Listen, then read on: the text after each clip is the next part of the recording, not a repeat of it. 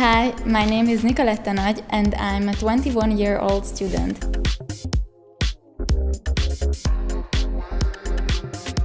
I live in Budapest and my favorite hobby is doing aerobic because I love the sports.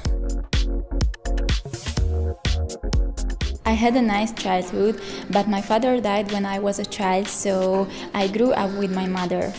My mother tried to give me everything and she taught me all the values, what is important in life, like love, family, courage, stamina and caring. So she is the strongest woman in the world for me and I'm really proud of her.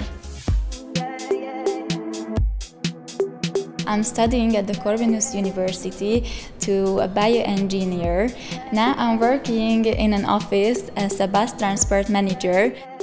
It sounds like strange, but it's a normal office job. Charity is very important for me and I always help at the hospice house in Hungary.